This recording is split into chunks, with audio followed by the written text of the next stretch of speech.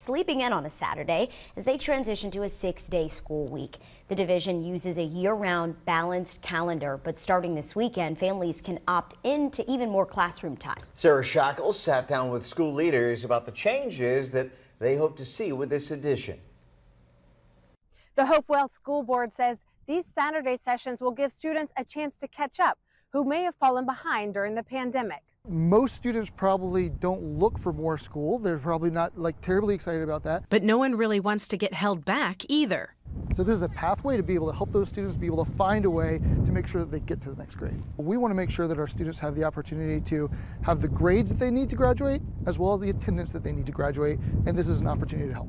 Saturday classes are open to all 3rd to 12th grade students in the Hopewell City Schools District. The program is funded through the Virginia Department of Education's All-In Plan, which has $418 million to dole out to divisions across the state for intensive tutoring. That's where the funding is coming to us to be able to use for those purposes.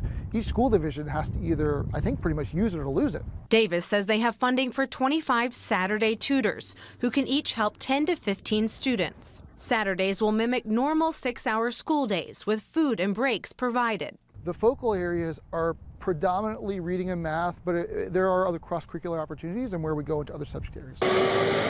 And it's all kicking off in a matter of days for 13 weeks. It's an ambitious plan. So it's kind of we're moving all in the right direction to make it happen this Saturday. And yes, Saturday, February 3rd is the plan.